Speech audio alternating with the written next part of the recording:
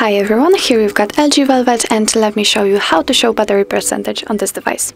So first of all, let's get into the settings. Here let's choose the notifications and click on status bar.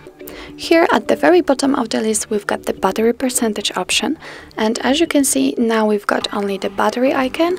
In order to activate the battery percentage, simply click on the switcher, and as you can see the exact battery percentage appears immediately next to the battery icon.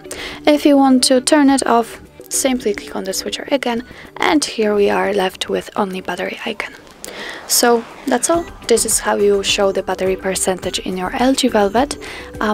Thank you so much for watching. I hope that this video was helpful. Please hit the subscribe button and leave the thumbs up.